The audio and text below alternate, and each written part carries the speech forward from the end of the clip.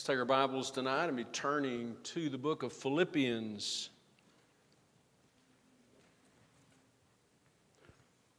Philippians chapter 3.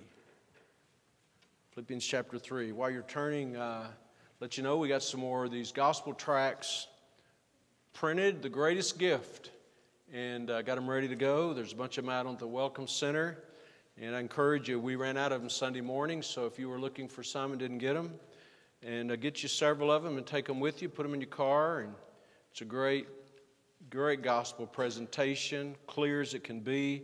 And on the back, the invite to Sunday morning services and also Christmas Eve next Thursday evening. So let's use those, get the word out. My wife and I have a list of people we're targeting between now and Sunday to give an invite to and give the gospel to. So let's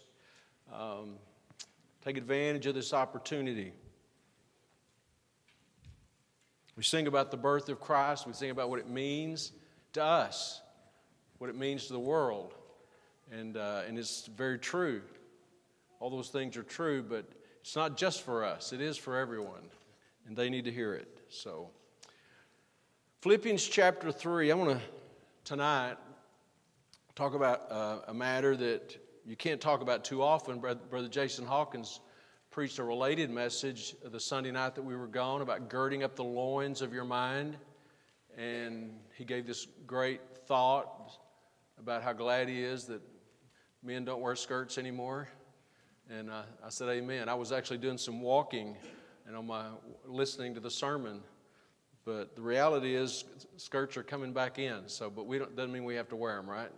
So anyway, we're not going to talk about that, but we are talking about our minds. Because as a man thinketh in his heart, so is he. And if we're going to change the way we feel and change the way we act, change the way we live, we've got to change the way we think. And one of the reasons I think this is so relevant, it's always relevant, but particularly now, is because I'm shocked. I'm just truly shocked at what people can believe. You know, in our country, what people's minds will allow them to believe. It's not common sense. This whole wokeness is not common sense. It's not based on any reality. It's just somebody said it and everybody starts believing it. Just kind of like whatever people say, as crazy as it seems. Like I was just noticing an article today about this great attempt to try to remove a statue, the school Abraham Lincoln, named after Abraham Lincoln, because Abraham Lincoln wasn't strong enough, I guess, to help the blacks. He did a lot to help the black community, but it's not enough. And people just get on board and believe it. And so we need to know why we believe what we believe, and we need to think about it. Young person, we need to think about it. And that's really what this is about. Philippians chapter 3. Please stand with me if you would, please. And we're going to read verses 7 and 8. We'll read some other passages, but this will get us started. Philippians 3, 7 and 8. And I want to call your attention as we read to the words count or counted. Verse 7 says, "But what things were gained to me, those I counted loss for Christ. Yea, doubtless, and I count all things but loss for the excellency of the knowledge of Christ Jesus my Lord, for whom I have suffered the loss of all things, and do count them but dung, that I may win Christ." If you're counting, that's 3 times the word count is found in this passage. And it's a great passage. Philippians 3 is one of those places that deserves to be on our favorite list. Because it's at one hand inspirational, but it's also challenging. But what made Paul think the way he thought? This is where I want to begin tonight. I mean, why did he think this way? That everything that I thought was valuable, now I consider loss. It wasn't even advantageous. It was actually a negative. It wasn't an asset. It was a liability. What made him that way? What made him think that way? Was he brainwashed? You know, was he just a deceived fanatic? If he thought that way, should we think that way? I mean, should we think that way, the way he thought? And if so, how do we get there? And so we're going to look at those subjects tonight. Let's pray as we begin. Father, thank you again for your word. As we study the Bible tonight, Lord, lead us, speak to us through your word. And Lord, help us to not complicate things. Help us, Lord, to see it in its simplicity, I pray, and receive it as the truth that changes lives. Help us, Lord. We all need to think right. We all have this battle in our minds. God, you know it's true. We know it's true. That we think things that are just not really truth. We believe things that aren't healthy. And so, Lord, please help us, we pray. In Jesus' name, amen. You may be seated. So we find this word, and this sort of arrested my attention recently, these three uses of the word count in our English Bible. It's a great word, count. But what did Paul mean when he said that? When he said in verse 7, he says, those I counted, that's past tense. I counted loss for Christ. In verse 8, I count all things but loss. And again in verse 8, do count them but dung. So what did he mean when he said, I count them? When most of us, when we think of counting, we think of numeric values and addition and, how many of those, how many, I counted the stars last night, it took me most of the night. What does he mean when he says counted? And words matter. The Bible is not just filled with ideas and thoughts and themes, it's words, and words matter. Every word of God is pure, the Bible says. And so what does he mean when he says count? Well, if you look at a modern dictionary, which I did, and a Webster's dictionary, it said it's like counting the stars, like counting this, but it also said it's to have value, like these are the people who really count, they really matter. But that doesn't get at what Paul was saying, so I looked at my 1827 Webster's dictionary, which is a good resource to have. If you don't have one, you can get it online for free, but there's a few additional definitions in 1827 that Webster had. One was to reckon something to be so, to count it to be so. For instance, Abraham believed God, and it was counted unto him for righteousness. It was applied to him. It also used the word esteem. It means to consider or think. Psalm 119, by the way, Webster's 1827 dictionary uses this Bible reference to explain what one definition. He put Psalm 139, I count them mine enemies. I consider them my enemies. That still doesn't get at what Paul is saying here. And so I don't say this to make it difficult, but I'm just saying we ought to know, if we read the Bible, we ought to want to know what the word means. And the word here, count, the Greek word has two primary definitions, or a primary definition, a secondary definition. And the primary definition is to lead.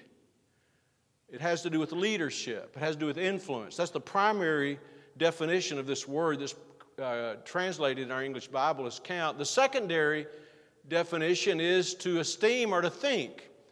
And it's really about leading your mind. That's what I come out. A very simple definition of the word is to lead your mind in thinking.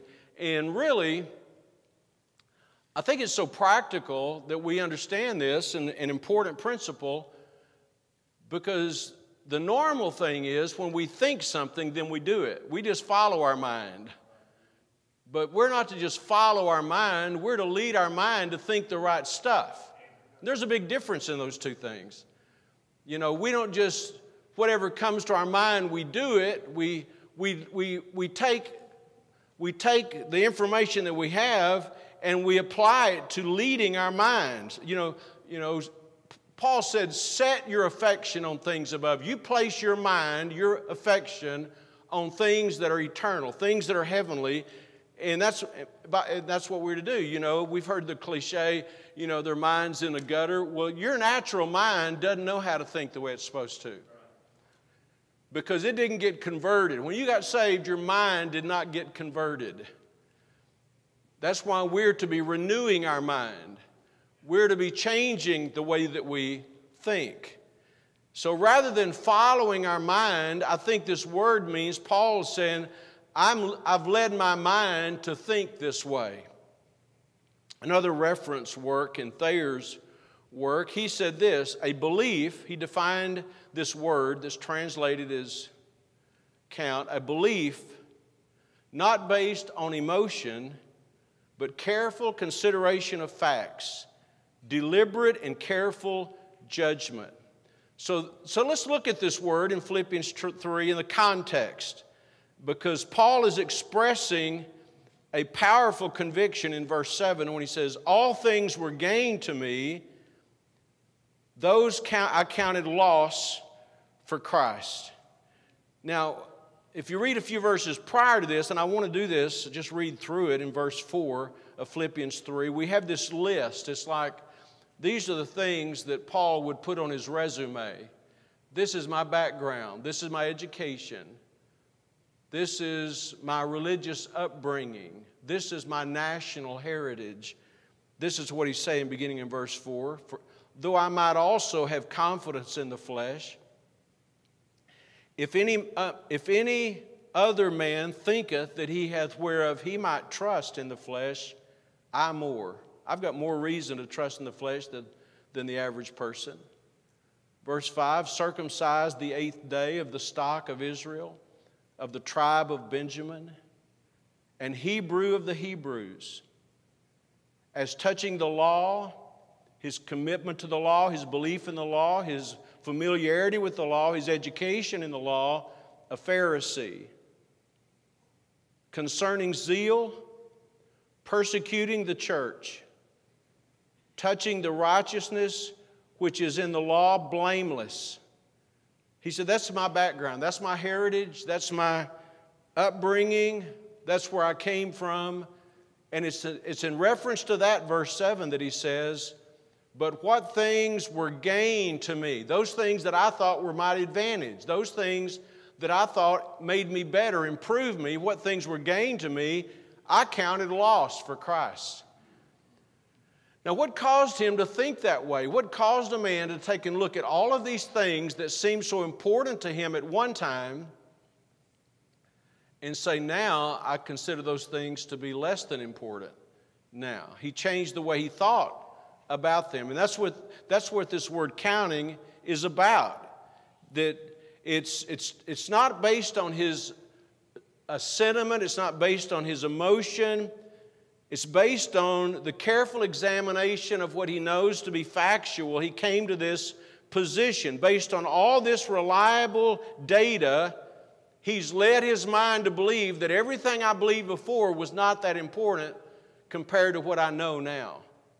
Now, let's just imagine that you are coming to services tonight and you see a backpack on the side of the road and you pull over and pick it up and it's just full of unmarked bills, small denominations, $20 bills, a backpack full of them. My first thought is, you better tithe on it.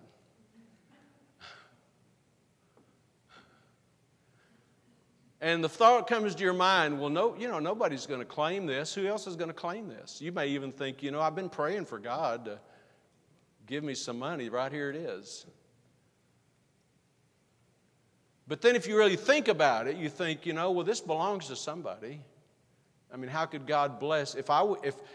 Does the Bible not say, do unto others as you'd have them do unto you? If this was someone else, if this was yours, wouldn't you want somebody to... So you think it through, and you think it through, you're leading your mind to think a way different than what you would normally think, and you come to a better position, and you're leading your mind to think the right way. Now, that's really what this is talking about. You're not just thinking what comes to your mind, you're leading your mind. And that's what Paul is saying right here. After all these things that meant so much to me, as I really look at what I know to be true now, none of that's really as important as I thought it was compared to what I know to be reality now. Those things aren't to be treasured. They're not even to my advantage. He makes a stronger statement in verse 8. Verse 7, he says, those things that were gained to me I counted loss for Christ. Verse 8, yea, doubtless, and I count all things. Not just those things. I count all things but loss for the excellency of the knowledge of Christ Jesus my Lord. Every other thing there is, I consider to be loss compared to the excellency of knowing Jesus Christ. That's quite a statement, isn't it? Everything. And then he even makes it, I think, more serious in verse 8 when he says this, for whom I have suffered the loss of all things and do count them. Count being, I do lead my mind to this position to believe this. I count them but dung, that I may win Christ. Anything and everything that competes or distracts from the excellency, that's a great word there in verse 8, the excellency. Excellent means superior, it means high above. Excellent, the excellency of knowing Jesus Christ. Now that's an unusual way of thinking, young person. Just think about this. Anything and everything that would compete with me getting to know the Lord better, I count as dung. Dung. That's a pile of worthless nothing, right? Waste. How could you find anything, more worthless than that? But he says, I count all those things. What it would be like if we said, no matter what friendships I could have, what popularity I could have, what success I could have, no matter what I could have, if it stood in the way of me knowing God better, I would consider that like a pile of manure. That's a tremendous statement, isn't it? Quite graphic, really. Now, how did Paul come to that conclusion? Now, we ought to think about this tonight. How did Paul come to that conclusion? And how far from that conclusion might we be? How did he come to that conclusion? It wasn't an emotional thing. It wasn't a trendy thing. He didn't come to this place because everybody's doing it. He came to it according to this definition of counted. He came to it by carefully considering the true value of things. Based on his understanding of truth, he fixed his mind in this position. It wasn't based on any kind of sentiment. It wasn't based on misinformation. It was based on truth. And, I don't know if any of us would consider ourselves great thinkers. I wouldn't necessarily consider myself a great thinker. But I know this. If we don't learn to think for ourselves and think biblically, then we're going to be in a bad place, really. Hold your finger here in Philippians and let's go to the book of Proverbs for a moment. Proverbs chapter 21.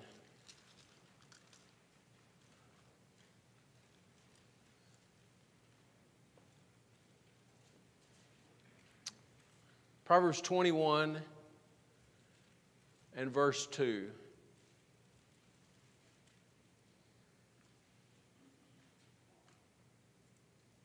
Every way of a man is right in his own eyes, but the Lord pondereth the hearts. That's a great verse. If every word of the Bible is true, and it is, then it means that every way of a man, everything a man considers, every path a man considers is right in his own eyes. In other words, it makes sense. This makes sense.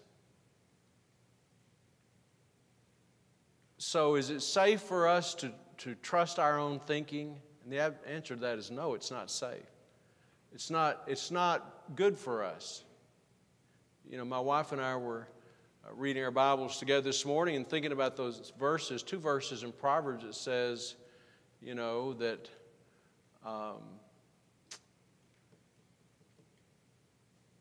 what does it say? Every way seemeth right. There's a way that seemeth right. It took me a moment. I had a little disconnect there. There's a way that seemeth right unto a man, but the end thereof are the ways of death. Young person, just because it seems right to you doesn't mean it's right. And by the way, that's not just young people. That's all people. Just because it seems right doesn't make it right. Just because, as Proverbs 21 says, it's right in our eyes, that doesn't make it right. And if we just, and I don't think this is an exaggeration. I'm not saying it's true of any of us, but I think it's true in human nature, generally speaking. And that is, we just tend to do what we think is right. We buy that because we think it's right. We do that because we think it's right. We go there because we think it's right. But really, is our mind influencing us, or are we influencing our mind? Are we leading our mind in the right way? Our values should be based on a careful examination of truth and data, and not what's popular, not what makes me feel good. There's two places that we need to be careful about getting information and getting thoughts. Go to Romans for a moment. I'm going to mention these fairly briefly, but Romans chapter 8. Romans chapter 8.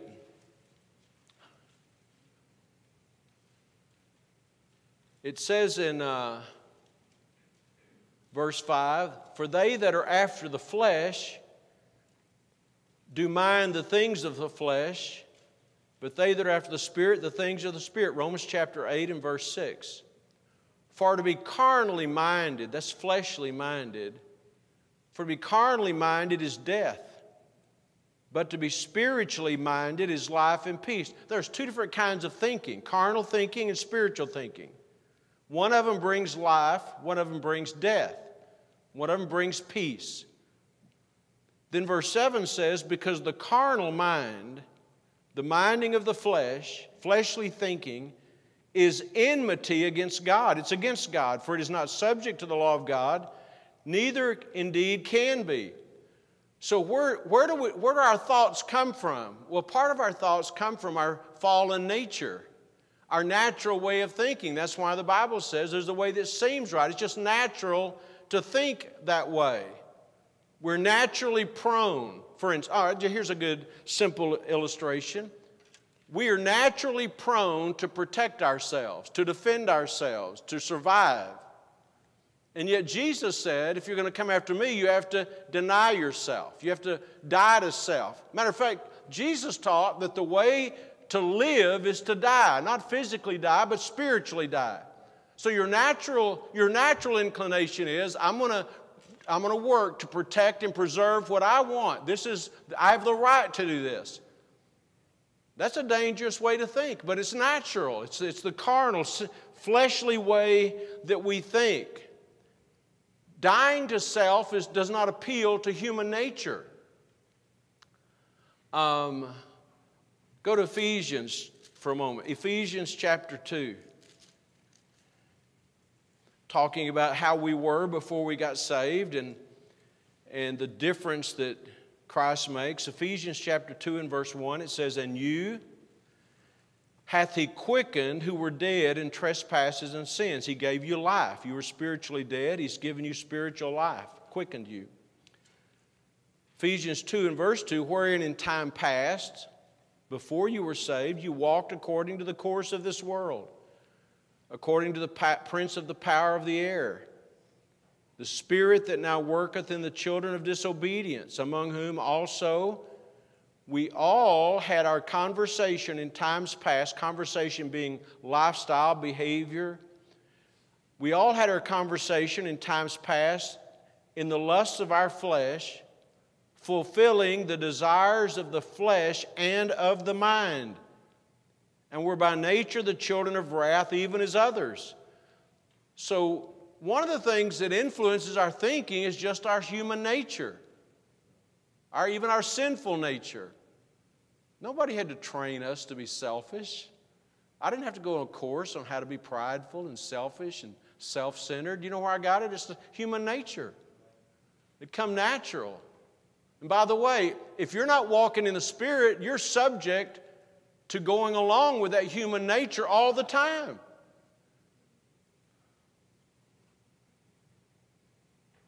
By the way, there is a better way.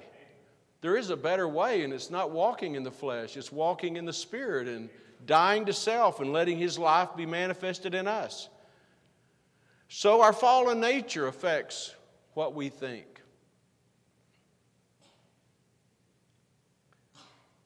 Go to 2 Corinthians, if you would please. If you're in Ephesians, go to the left a little bit to 2 Corinthians chapter 4. We'll look at another source of bad information, fake news.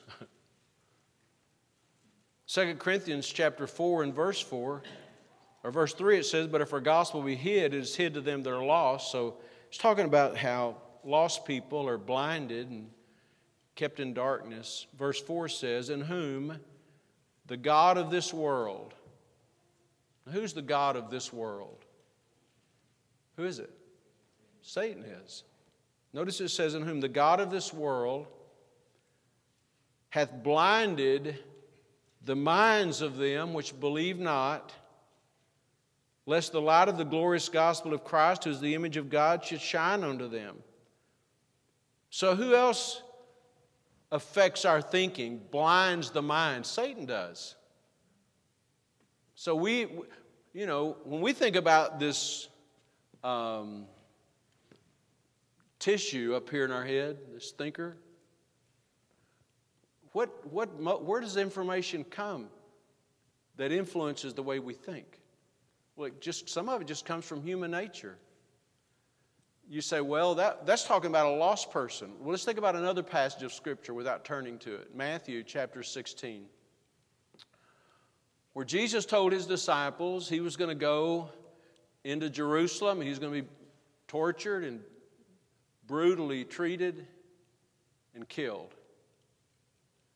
And Simon Peter said, "We'll never let this happen." "Not so, Lord. We'll never let that happen."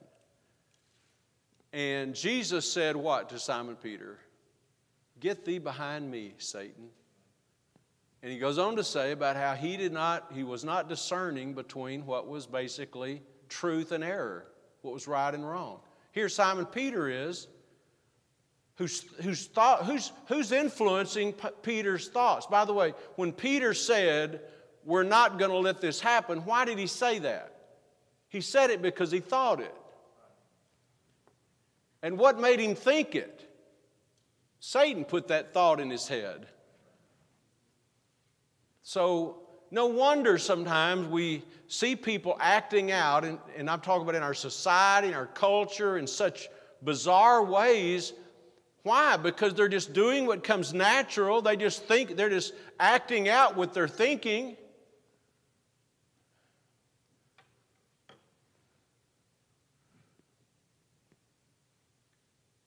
And it's not just unbelievers, it's not just lost people that can be influenced like this. Even Christians can be. So we have to learn based on, I'm going to go back to our text in Philippians chapter 3. What we have to learn is what Paul was talking about when he says, "I've counted this to be true. I'm leading my mind to think this way." Because we can get to thinking everything. We can get to thinking that God's no good. We can get to thinking that God couldn't use me. We get to thinking that there's nothing for me to do spiritually, that I've made too big a mistake. All these things can go through our minds. And what's the filter? What's the filter that helps us realize that these things are not really factual and true? It's the Word of God. It's what God says. You know, that great passage in Romans 12 where Paul says, "Be not conformed to this world." Don't be like this world. Don't be conformed to this world. But be ye transformed by the what? Renewing of your mind. By learning to think the right way. This is in Philippians chapter 2. We're in Philippians now, but in Philippians chapter 2, in verse 5, look what he says. "Let this mind be in you, which was also in Christ Jesus." Think like this. And we could, make a mental note of it. We're not going to study through this, but it talks about how Jesus was co-equal with God, and yet He made Himself of no reputation, took upon Himself the form of a servant, was made in the likeness of men. He said, you think like that. Think like that. You say, well, I can't. Yes, we can. But it starts with knowing that that's what God wants us to think. This same saying in the same book, Philippians chapter 4, verse 8 and following. Finally, brethren, whatsoever things are true and honest, I'm just kind of abbreviating, and just and pure, we're in Philippians 4:8. Whatever things are lovely, good report, virtuous, praise, think on these things. Think about these things. We're to lead our minds. Still in Philippians, look in Philippians chapter 2, and I want to notice an interesting detail here in Philippians 2 in verse 3, where it says, let nothing be done through strife or vainglory. Don't do anything that would cause strife or create strife or give empty praise, vainglory. But in lowliness of mind, let each esteem other better than themselves. Now that word esteem there is translated from the identically same Greek word as count in Philippians chapter 3. It means let each lead your mind to recognize that others are better than themselves. Lead your mind to put other people before yourself. We can do that. That's just what the Bible tells us to do. Are we leading our minds, or are our minds leading us? I think one of the things we're seeing on such a national scale is really mind control. It's brainwashing. And people are getting it in schools, they're getting it in the educational system. The greatest proponent of it is the media. Just propaganda. It's everywhere. It's everywhere. If you're listening, it's everywhere. I mean, we're being played. And we're being programmed. And what we need to learn to do is don't let these people think for us. We're going to think for ourselves. Because we have a Bible that tells us what's right and wrong. It's not just because we champion our conservative values. It's because we believe the Word of God is pure and true, and we can believe what it says. And you hear these things, and I'm concerned about what's going on in the world, but I'm concerned about what's going on among believers as well. It's like people who say, I'll give you a very common thing I've heard for decades.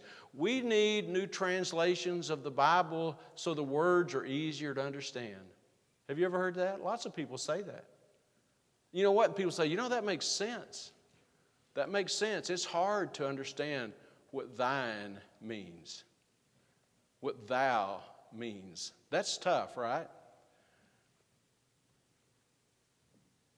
But you know what the Bible says of itself? The Bible says of itself, we're not to add anything to it or take anything away from it. That God judges that. What I'm saying is, you can't just let other people do your thinking for you. What does the Bible say? And people have this idea God doesn't care about those things. All God cares about is loving us, and He doesn't care about what Bible we use. He doesn't care about what music we listen to. He doesn't care about the friends we have. God doesn't care about all those things. And you know what? People say, that makes sense. That makes sense. But the only problem with it is it doesn't line up with the Scripture. I mean, God cares about every detail of our life. Every detail of our life. And people who say they're Christians, and maybe they are Christians, I don't know, but they have this mentality that, I think everything ought to make us feel good. I mean, the Bible we read ought to make us feel good. The music we sing ought to make us feel good. Give me a chapter and verse for that. It's not in there. Worship is not about making us feel good. Worship is about honoring God and glorifying God. So the point is, if a person does not want to think, or doesn't learn to think, they're going to be in trouble. Because they're going to be left to their own imaginations. or the opinions of others or what's trending. And that's not good for us. So we have the power to lead our minds, not based on emotion. Emotion, feeling, sentiment, personal preference doesn't even register on the scale. That's not even, it doesn't even matter. What matters is, what does God say? What does the Bible say? What is clearly taught in the Bible? I want to understand the truth of God's Word. And whatever God says, that's what I want to do. You know, one of the reasons that, one of the things I thought about in preparing this lesson was, this time of the year, most of us generally take some form of a personal inventory. You know, how are we doing spiritually? And this is, what a crazy year to try to analyze is this year. But we ought to think about it. We ought to think about, what does God want from me? Is there more God wants from me in my personal devotion, reading my Bible, my prayer life, serving the Lord, evangelizing, witnessing? What does God want? And we ought to lead our minds based on what God says, not based on what we've done, not based on how we feel, not based on our track record, which is sort of what we've done, but not even based on our natural inclinations. What does God want me to do? What does God's Word say about this? And what I believe Paul is teaching us here, when he came to this,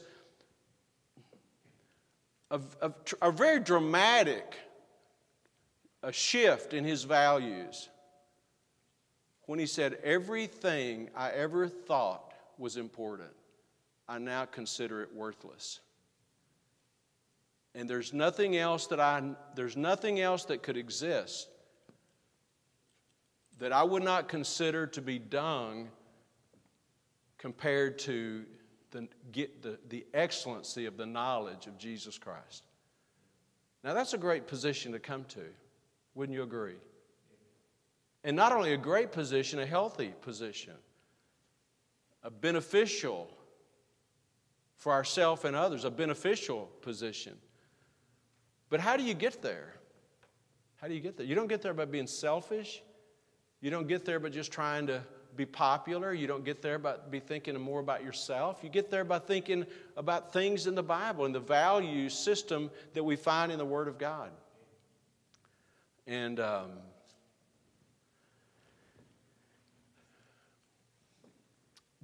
older I get, the more I believe that the mind is a great thing. And sometimes, this is going to sound kind of negative, sometimes the people whose minds are the sharpest are not using them the way they should. Because I'm telling you, young people, look at young people as they memorize Scripture, 4 or 5 years old. It's incredible, isn't it? How quickly they pick things up. Teenagers have such an ability to hear and understand if they're thinkers, if we do our thinking for ourselves. When I say for ourselves, I don't mean ourselves apart from the Word of God. I mean ourselves with an open Bible. And I just want to urge all of us, but I especially want to urge young people, desire to know the truth. Not just because the preacher says it or mom and dad says it. That's a good start, but because the Bible says it. Because the Word of God says it. And a parent may think this way, and a teenager might really think this way. Could I ever get to the place as a teenager that I actually loved reading and studying the Bible? Absolutely. Right? The Bible's not... Show me where the Bible is an old person's book. It's not. It's for all people. It's food for your soul. It's a letter from God to you. And I wouldn't embarrass you tonight, but I would ask you, young person, teenagers, how many of you today have spent some time in your Bible, reading your Bible, meditating upon God's Word, learning about God and His ways for you? And if you're not using your mind, you're not leading your mind to think the right things, you're just thinking whatever comes your way. And that's not a good place to be. That's not a healthy place to be. Because the reality is we can justify just about anything in our life. Right? We can. People are here tonight because people are not here tonight because they didn't have anything else they could be doing, because they're just bored at home. They're here. They've come to the place by looking at the Word of God and the facts as they are in the Word of God, and said, this is the best use of my time to be in the house of God, praying with the church family, worshiping God, studying the Bible together. And you know what? Those are biblically minded positions to come to. Amen? I'm not just saying to pat you on the back. It's a good position to come to. And if your mom and dad are here and you're here, you can say, well, I really, to be honest with you, I'm here because they're here. Well, that's good. But what are you going to do when you're old enough that they're not telling you, get up and get your shoes on. You can't go to church barefooted. What if they're not going to be there to tell you that? Are you at the place, young person, you say, by the grace of God, as long as I live, this is what I'm going to be doing. Every Wednesday night, I'm physically able to be there. You know what? That comes from thinking leading your mind. Don't let your mind lead you. You lead your mind to think the right stuff. And that's God's plan. Amen? Amen. I got a nod out of that. Let's bow our heads together. What a great gift God has given us, this ability to think, to study, to process information. We don't have to stay with the things we've always thought. We can think, we can change the way we think, we can renew our mind. We can think on things that God wants us to think. We don't need to overthink things, but we shouldn't be lazy thinkers either.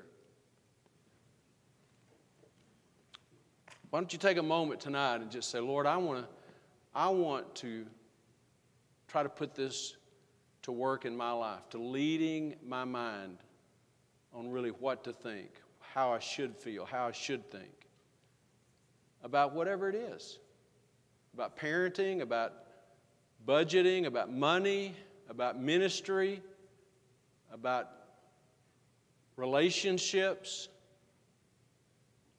With God's help, I'm going to lead my mind to think the way it should and not rely upon my natural inclinations and certainly not rely upon Satan's accusations and false information. Our Father, we thank you tonight, Lord, for your word, and we thank you for the challenge that's ours to live for you in a wicked world, to think biblically in a world that's lost its way. And Father, we need to process this. We need to put it to practice in our life. God, would you help us, all of us, help me to rely upon your truth, the words of God, the principles of your word, to know what to think and how to think, to let this mind be in us that was in Christ Jesus.